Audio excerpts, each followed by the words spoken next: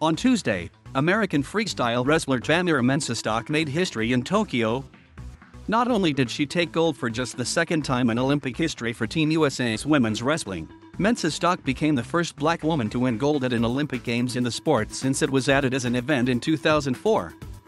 These young women are going to see themselves in a number of ways, and they're going to look up there and go, "I can do that," Mensah-Stock told AP. "I can see myself." Wrapped in the American flag post-match, the 28-year-old from Katy, Texas was emotional. "I knew I could do it," she told Team USA of her win in the 68 kilograms class.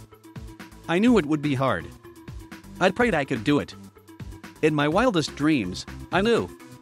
Mensah-Stock claimed a 4-1 victory over Nigeria's Blessing Abarodadu, a detail she said her late father, who was killed in a car crash coming home from one of her meets in high school, would have appreciated.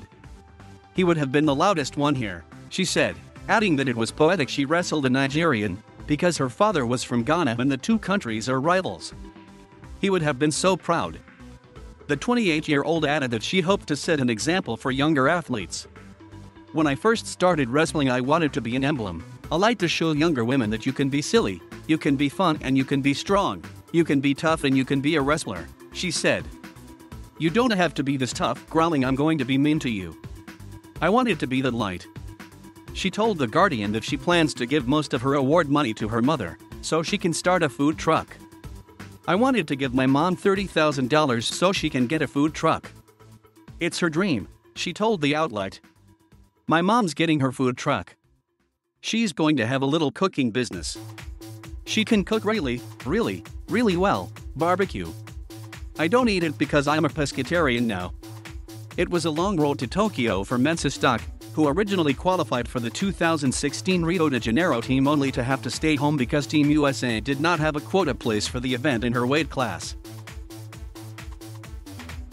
Post-win, when asked about how it felt to finally represent the United States at the Olympics, Mensah-Stock made a heart with her hands. "It feels amazing. I love representing the US," she said.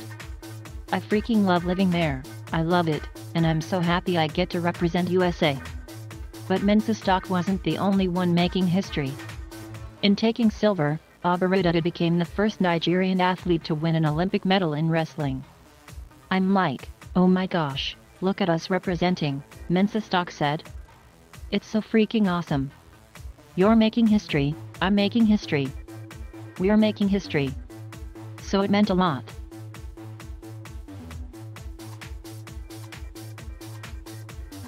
Thank you for watching. Please subscribe